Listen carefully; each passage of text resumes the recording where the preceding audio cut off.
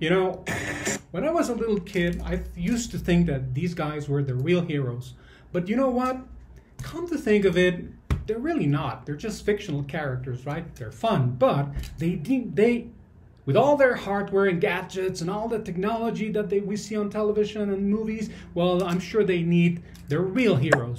These are the software developers, right? Because all these hardware needs secure software and security. So we're going to be talking about this today on Dojo Live, the topic, turning software developers into security heroes. Join us today at 12 p.m. Pacific for our conversation with Shira Shamban, the CEO and co-founder of Solvo. So don't miss it. Join us, and remember, be safe.